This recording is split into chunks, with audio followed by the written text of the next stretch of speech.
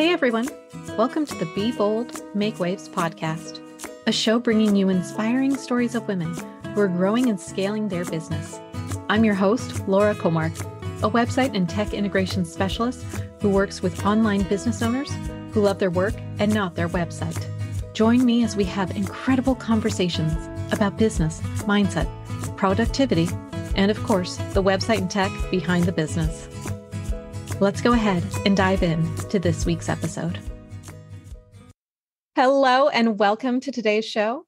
For those of you who don't already know me, I'm Laura Comark, a website and tech automation specialist who works with women who love their work, but not their website. I'm so excited to introduce you to my very good friend, Amanda Kuchlenz. Amanda is the founder of MomentumUp Marketing, a boutique ads management agency for coaches, course creators, and consultants who want to reach the next level in their business. There are a million and one things you could be doing in your business right now, but worrying about your paid ad strategy shouldn't be one of them. Instead, Amanda and her team will guide you through the entire process of planning, setting up, and managing your Facebook and Instagram ads so you can avoid the tech overwhelm and dizzying Google spiral. Plus, they provide a completely customized high-touch experience that feels right for you and your business. Amanda, thank you so much for coming on the show today. Can you tell our listeners just a little bit more about how you got into your business? Sure. Well, thanks for having me, Laura. I am super excited to be here. Well, let's see. A little bit about me and my business. My name is Amanda. Obviously, you have that already. I am owner of MomentumUp Marketing. I have established MomentumUp Marketing in 2017. I did that because I was a stay-at-home mom. But before I had my kids, I have a degree in marketing circa 1998. Like we're talking way long time ago, before all this, real internet boom really even happened. So I worked corporate for a lot of years, and I've always felt super passionate about marketing. And so when I had my second child in 2010, I, quit my job and decided to stay home with the two kids. And it was just mind numbing. And so I would pick up little side jobs and things like that, but I wanted to also own my own business. So thus MomentumUp Marketing. And I'm also a pretty avid runner, or I used to be. And so at that time, like running momentum, that sort of thing, that is kind of how that came to be. And just like that whole idea of moving forward in life and in business is how I came up with that name. So anyway, it evolved along the way, and spent a lot of time doing organic social, and then realized how much I love doing paid advertising. It is its own beast, and it's so much more fun to me anyway. And I really love guiding my clients through that. I love that story so much. I actually didn't know the backstory of the name for your business. So that was fun. Thank you for sharing that. I just love geeking out, talking to you about all things ads. I personally have not started yet running ads in my business, and I can't wait for the day because I feel like I've been gathering so much knowledge from you for all these years that we've known each other and been good friends. Can you talk to our listeners a little bit about who should be running ads? When do you know, like it's the right time to start running ads? Sure. I think at the very basics of it, if you have an offer that you are really ready to sell, you should be running ads.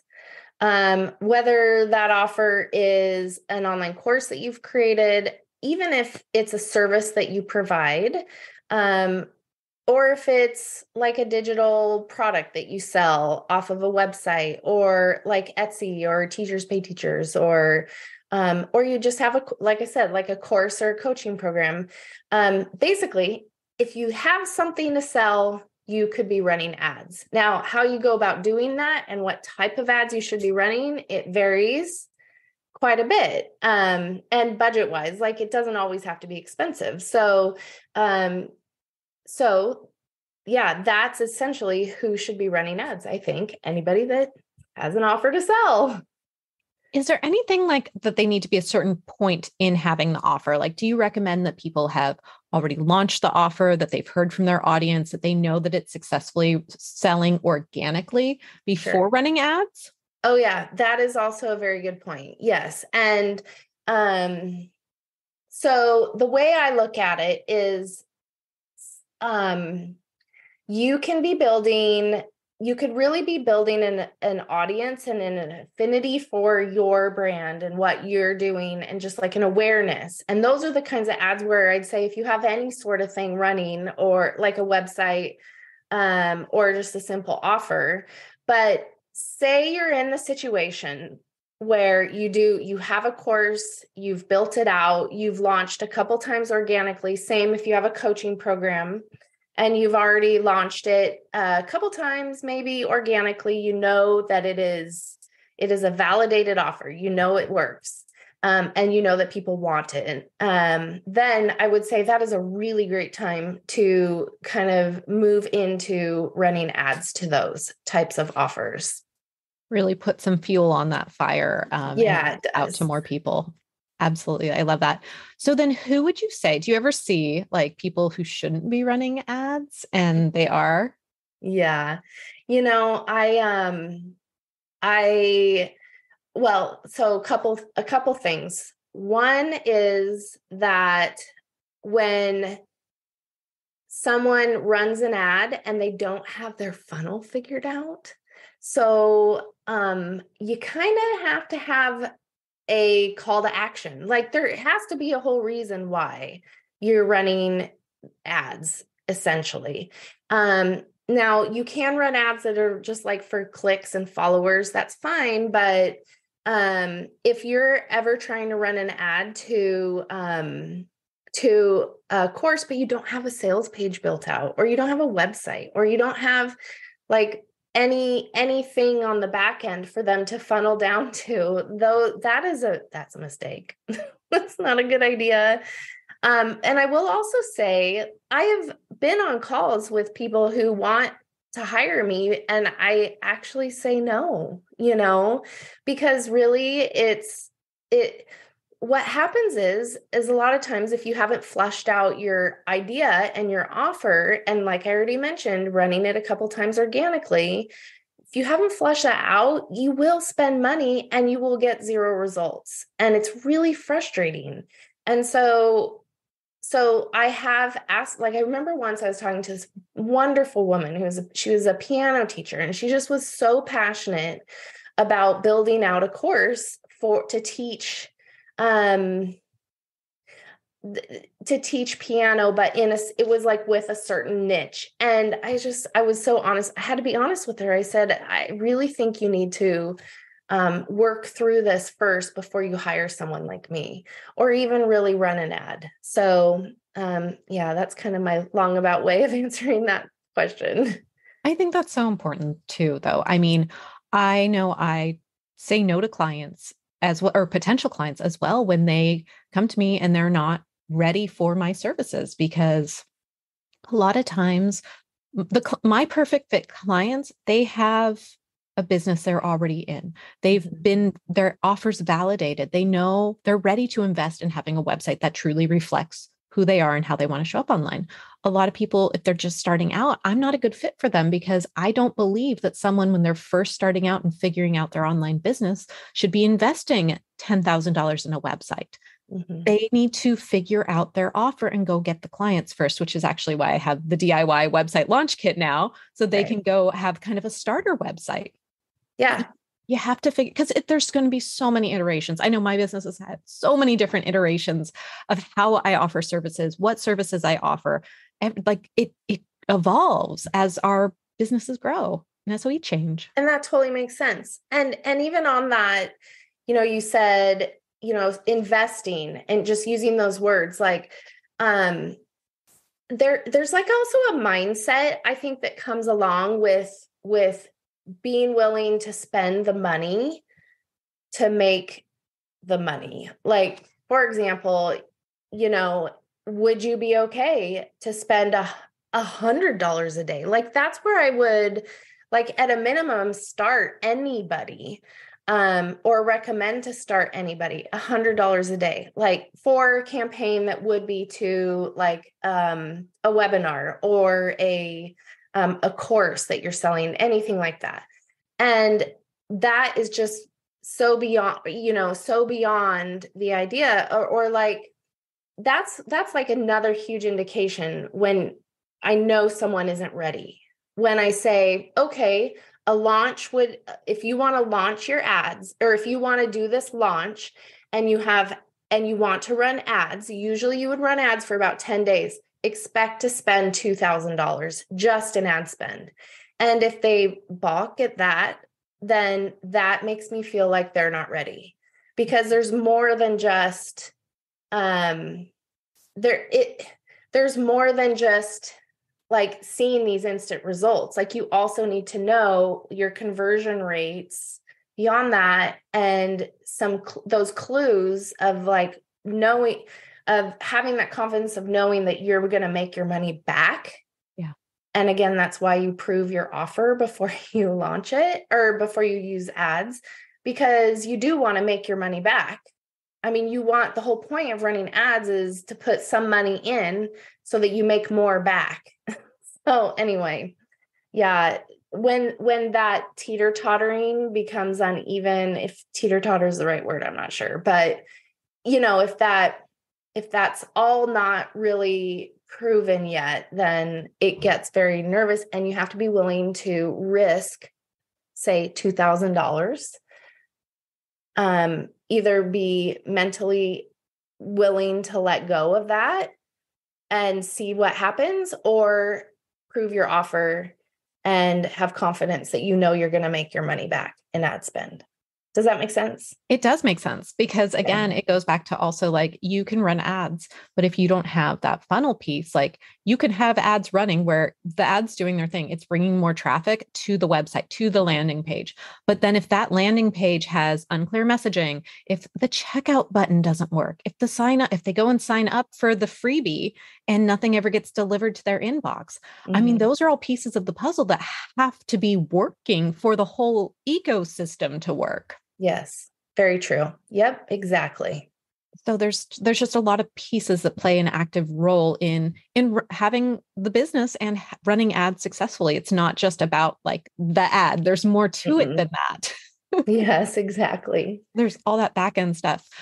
So when I post on social media, it always is like, would you like to boost this? And I'm like, I don't know. Like, and I think boost, I always think back to like Mario Kart, where you like hit the boost button or like the boost turtle or something, shell, like you go fast. Sure. Like the mushroom. I think that's what it was. Yeah. Can we talk, like, should we be doing that? Well, I think that depends on your objective in basically your objective. That's probably the best word to describe it. So let's say that you're thinking about your marketing strategy and you are doing your organic social media posts, and you have,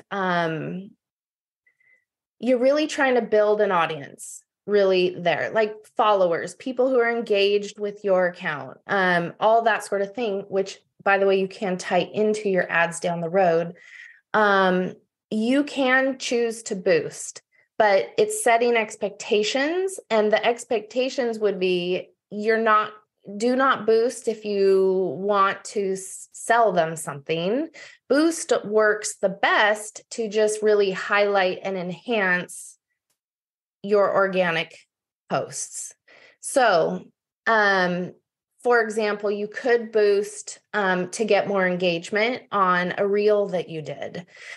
Maybe the reel is more evergreen or is kind of warming people up to something that you're working towards down the road of a launch or something along those lines. You could choose the boost and you will get more people looking at it. Now, the question is, are they the right people looking at it? And you have limited capabilities. Finding the right people is important. And that's why I'm always encouraging people to use the ads manager, the business side of Facebook to if you're going to put money in it. That makes sense because then you can track it better. And yeah, that too. And you get the right people because the targeting is so much more detailed. Yep. I love that. When someone is first, like what are the steps people need to make sure they have in place? Like I try to always tell clients, even if you're not ready to run ads right now, because I'm like, I'm not an ads person. I have someone I'll send you over to Amanda. But I tell them like from the beginning, get a Facebook pixel on your website, have that tracking so that you can later have that data that's been going and running in the background. Is there any other steps that people you always recommend have in place? Well, yes, definitely. If that pixel is the biggest thing. So, but to get the pixel, those steps you need to take to actually get that would be setting up a business manager account. And for example, so you cannot run ads from a personal page, right? So, but you need to use your personal page to set up a business account.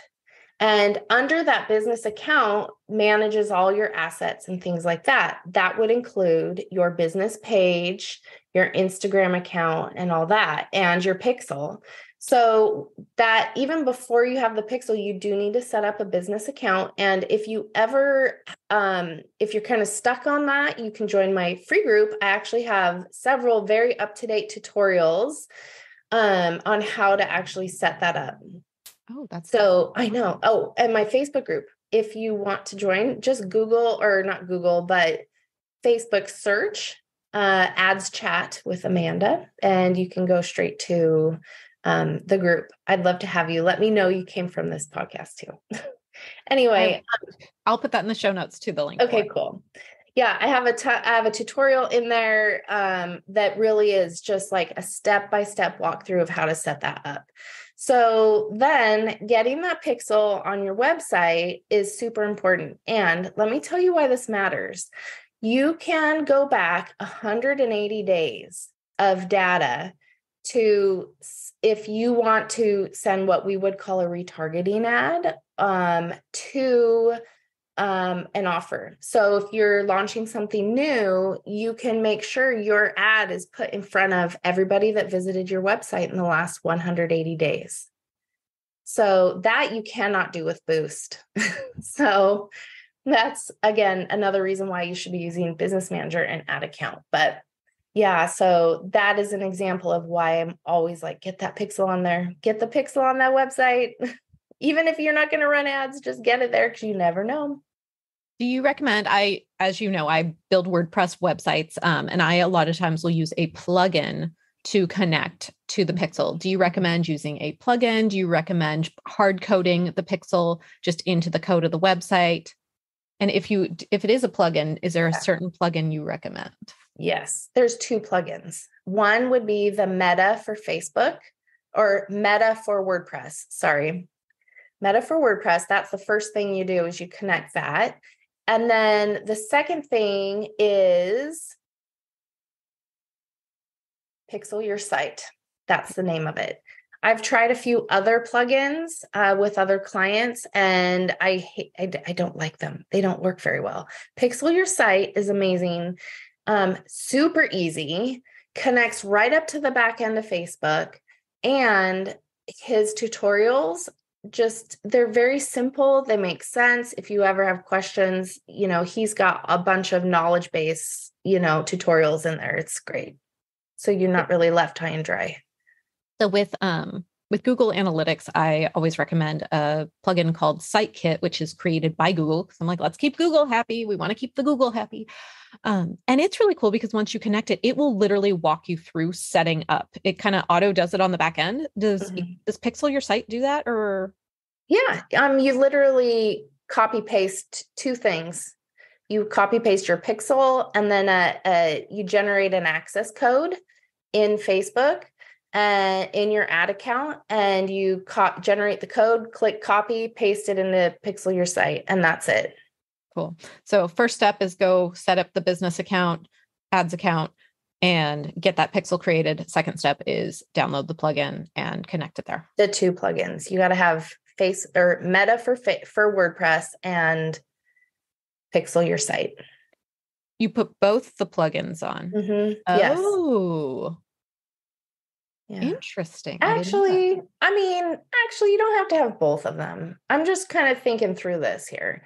I always do both with my private clients, but I guess that goes along where you are in that journey, right? If you're just at the beginning journey, you're right. And I should have been clear on that. If you're where you're at, it totally matters. So if you're just going for the basics here, like you just need that base, get that code on there. It's Meta for WordPress. And that's it. It's very simple. And that is literally just putting your Pixel ID in there. Sorry. Facebook ads can be like this, like you can go down so many rabbit holes. So I have to pull myself back sometimes and remember what is the audience here? Who are we talking to? So anyway, everyone has a little extra information too.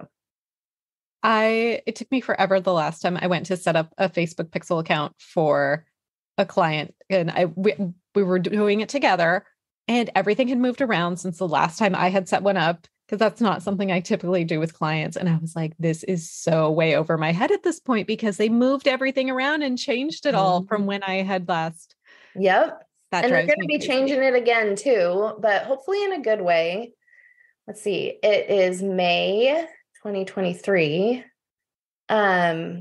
So I think in the next couple of weeks, maybe month, they're going to be making it easier for people to set it up. Like right now, it's a lot of steps, which is why I created that, the tutorial. But yeah, they're going to be making a lot of things easier. When Apple updated their operating system a couple years ago, it just threw everybody for a loop on the advertising side of things. And so it's been a rocky few years of workarounds and updates to the back end and the API and all that.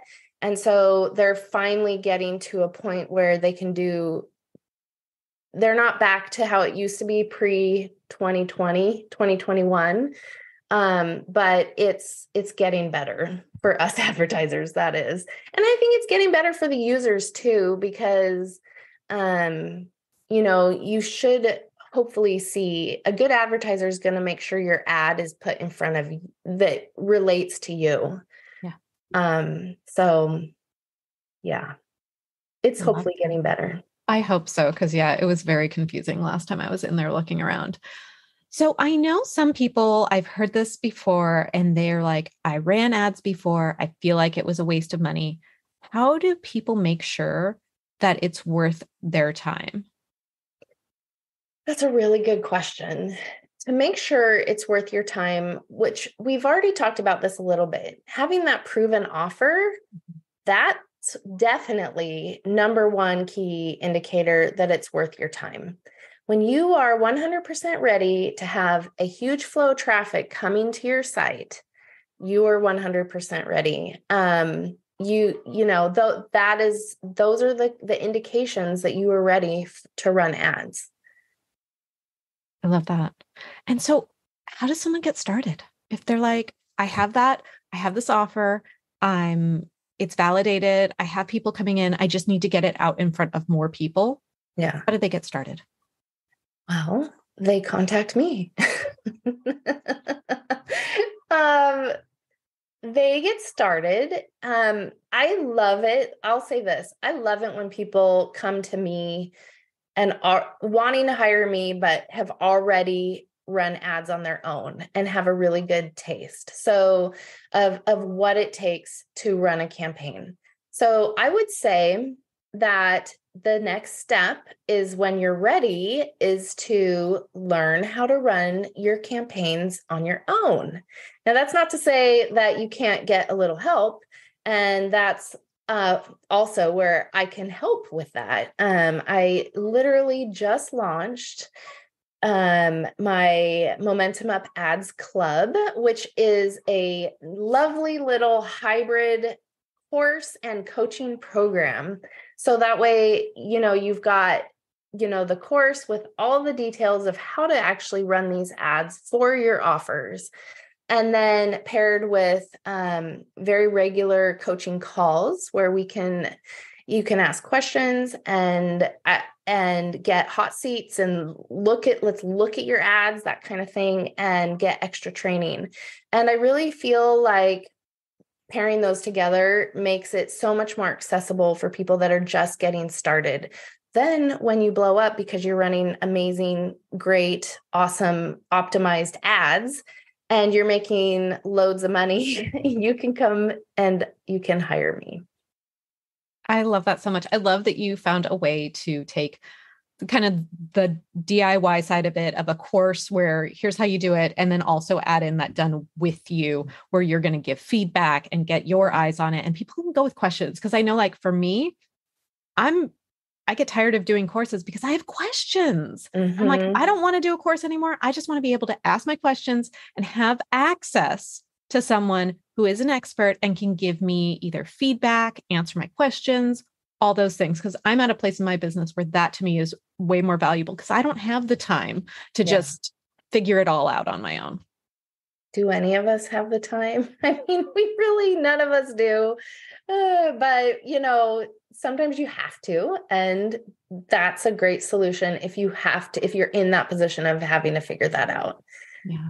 I love that. I love that you've created that offer, and I will link that up as well. Thank you. Yeah, I do have other offers. I have my ads accelerated, which is somewhat like a VIP day option where, if you really do not have the time, you do have the desire to manage these yourself. This is kind of like an in-between of, the complete DIY and the full management. And if you just really need to get your campaign, this business manager set up, you just don't want to mess with it. Get a campaign or two running, and then be on your way. I also have a program for that as well. And that's kind of like that done with you as opposed to the done for you. So I really love doing that. And of course, I always give extra access to the group coaching and things like that if we go that route. Love that. Love it so much. I want to switch gears a little bit and talk about the tech side of your business. Your project. So let me back up. A number of years ago, we got to meet. We were in a program together and we were in a mastermind. And then we got to go in person and meet up at a retreat together. And then I think it was the following year, you and I got on a call because you said, my website needs some help. And I was so excited that my team and I got together and we created this just amazing website for you that I'm so happy with. It was awesome. Amazing. I love it. I love my website and my branding. So can we kind of back up a little bit and can we talk about sort of the evolution of the website? When you first started, did you hire out your website and branding or did you DIY it? Can we talk a little bit about that journey for you? I'd love to talk about this. Okay. Yes. Total DIY. Actually, no, it goes back further than that. Way back when I first started, I did pay a WordPress designer to do my branding and my business had just evolved. And like you said, it had so many different iterations along the way. And so I just decided to cancel that whole thing. And I didn't want to learn WordPress. I don't know why I thought it was difficult, but I did at the time. So I went over to Wix, which is more of that templatized type of a thing. And so I had DIY'd it just a ton, like kind of reworked my logos, a little bit. And anyway, it was just not feeling me anymore. And it really never was. It felt me at the time when I paid that other designer to do it. And then I did it and it didn't feel like me. Isn't that funny? Like you would think, oh, I could do a better job. It's not my wheelhouse. It's hard to do your own stuff because you're so close to it. Yeah. Oh, tell me about it. And so, even with my own ads, like I really struggle with that too. It's wild. So anyway, so after that retreat that you talked about, had made some connections that, through other people in that retreat. And then it was just kind of like snowball, like things just started snowballing as far as bringing on new clients, and my business just exploded. Like it was a breakout year for me. And I knew that that's what was happening early on. And I knew I wanted to invest in my website, and boy, did it pay off. It totally paid off. So yeah, that I'll go that far. And then, yeah, because I think that answers your question too. It does. I love hearing the evolution of people's tech and their websites. I mean, my first website was not anything to be excited about. It was hard. It was hard to figure out how to put everything on there, and the copy. I know I've always been very transparent that I hired out my copy to the fabulous Nicole Kepik, who was on the show. In the beginning, I had her come on the show. I know she did your copy for your website, and she's very good. He is very good. Can I also say one other thing that just occurred to me when you're talking, the difference between you and your team and that other WordPress designer, they owned all their stuff. And that's why I went to Wix, because I couldn't make any updates on my own. And that is something that you do different. And I really appreciate that. I am by far not a pro on the tech or anything like that, but you gave me the tools I need to be able to make some of these minor updates that really aren't a big deal, but I never had access to that. Like it was like something like with their proprietary template that I never had access to. So anyway, it's just a real bonus point for you and your team. I will say this is a thing I see a lot. It's a thing that I hear also as like the horror stories of people who have hired web developers, web designers, because they don't get access. And I have very strong beliefs against that way of doing business. I believe my clients should be empowered to be able to go in and make changes. That being said, I have plenty of clients who are like, I don't ever want to touch it with a 10-foot pole. And I'm like, that's fine. I'm still going to give you the tools and the training in case you or someone on your team wants to, or you're more than welcome to hire me to come back and make any changes, updates, anything like that. But I don't host for my clients. I recommend, good hosting for them. I do have them add me as a collaborator, so I have access to things. But no, I believe that my clients need to have full ownership of their website. Also, like, what if something happened to me? Like, yeah, so true.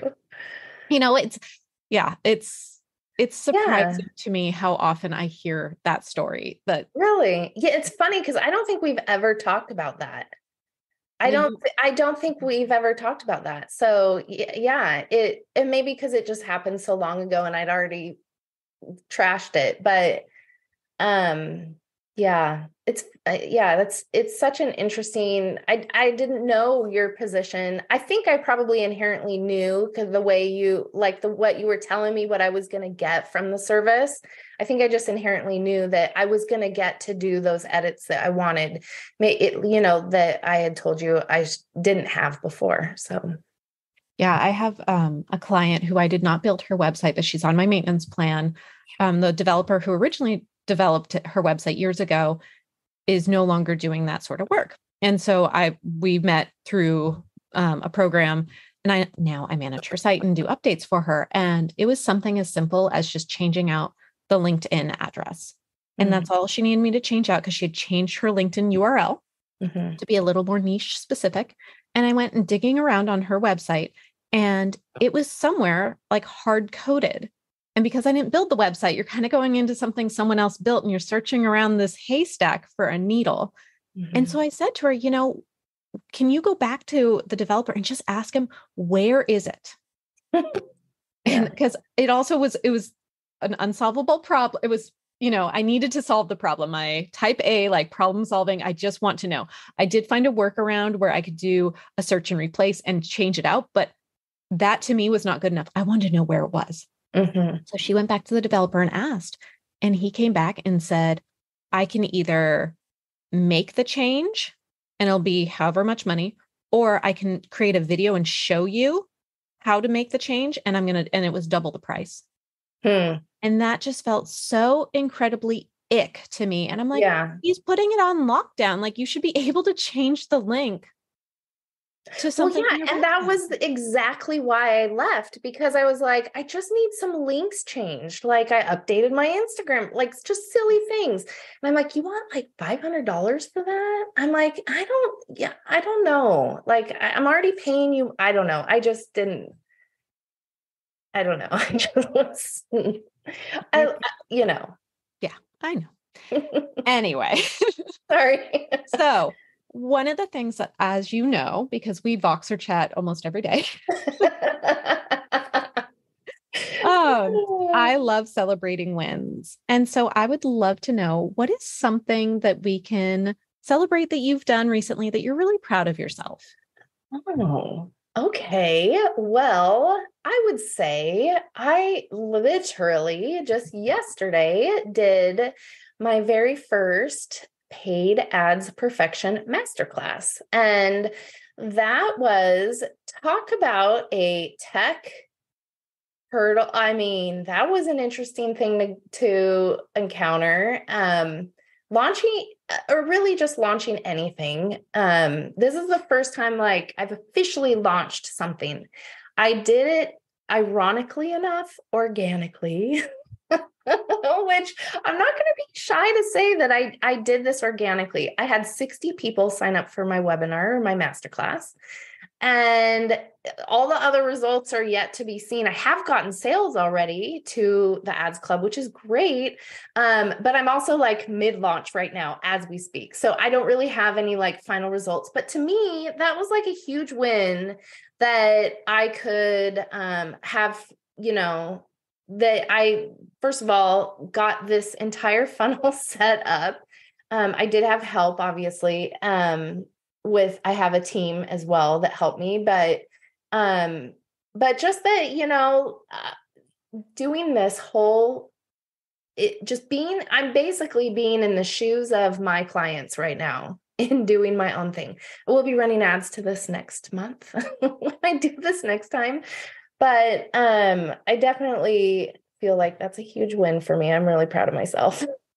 That is a huge win. And yay, congratulations. Thanks. I am so proud of you because, yeah, it's been really fun for me being along on the journey. I was on for at least part of the webinar yesterday, Mhm. and it was amazing. And I'm just so excited to be able to kind of have a backseat and Thanks. I love watching all my friends succeed. Like it brings me so much joy, friends and clients. I mean, Well, we love to see you succeed too, Laura. oh, We're thank just you. as big fans of you as you are of us.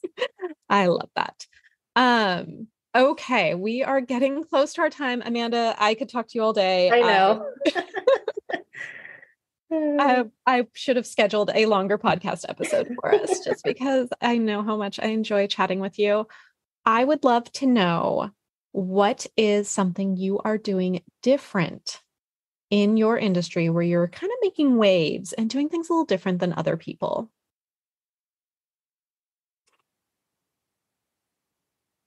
I didn't get to think about this question before you. Well, here's how I feel I do things a bit different. I and I feel like, I don't know how to say this right, but I feel like I actually kind of care. I feel like there is so much hustle and bro out there, if you know what I mean by bro, Mhm.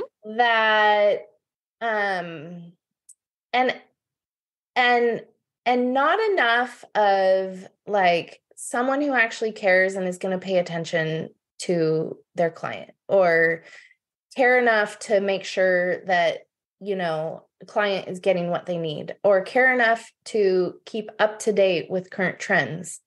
I guess I say that because I see it all the time when clients come to me and they're like, well, someone told me to do it this way, and it's just like, quite frankly, crap. And you're just like, oh, that's such a bummer. Or someone comes to me and they're like, I feel like I was totally ignored by my ads manager, and I didn't get and that's kind of like why I say, like, it's even in the intro, like the way you introduced me, like I am a boutique ads agency, and I am that way because I don't plan on scaling so large that I want to scale, obviously, like I'm a business owner, I want to make money, but also I care about my clients. And I feel like that makes a really big difference.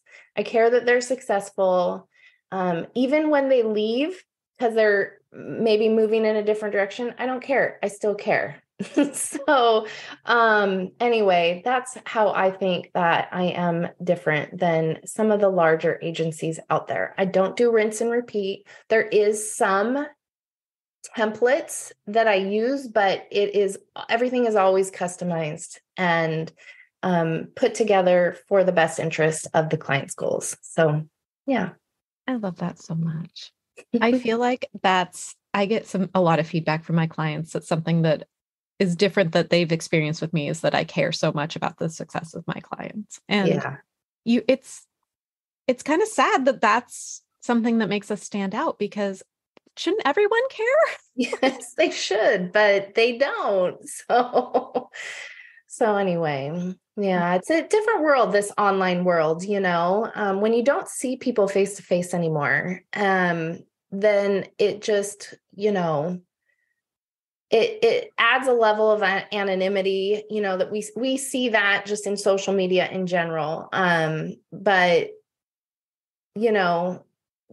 bringing that face to face in real life, in real business, but online at the same time, that's the goal. I love that. Okay, I have one final question for you today before we wrap this up. And that is, what is one piece of advice you would give to someone when they're first starting out in their business that would help them be bolder, be louder, and make waves in business? I would say that taking risks and putting yourself out there, making connections and being consistent with people is probably, I think, the biggest way to make waves. I think you stand out among the crowd by simply following up. You stand out among the crowd and you make a big difference when you show you care, right? Stuff like that. So yeah. I love that so much. Amanda, thank you so much for coming on the show today. Can you tell our listeners where they can find you online and come hang out with you? Well, you can see my beautiful created website at MomentumUpMarketing.com. You can find me on Instagram at momentum.up.marketing. And Facebook, you can find me at MomentumUp Marketing. But then obviously I would love anyone interested in just dipping their toe in Facebook ads to join my free Facebook group, which is Ads Chat with Amanda. Love that. I will link that all up in the show notes. Thank you so much for being here today. This was so much fun. Thanks, Laura. I had a blast. Thanks so much for listening to this week's episode. Be sure to check out the show notes at lauracomark.com/podcast. And if you're ready to turn your website into a marketing machine, get more sales, save time, and simplify the back end of your business, grab my free resource, Power Integrations for your website. Head on over to lauracomark.com/power. If you enjoyed today's episode, make sure to subscribe. And also, I'll just love you forever if you leave me a review. It helps get this podcast in front of other people that can help inspire. Thanks so much for listening. I'll see you next week. Bye now.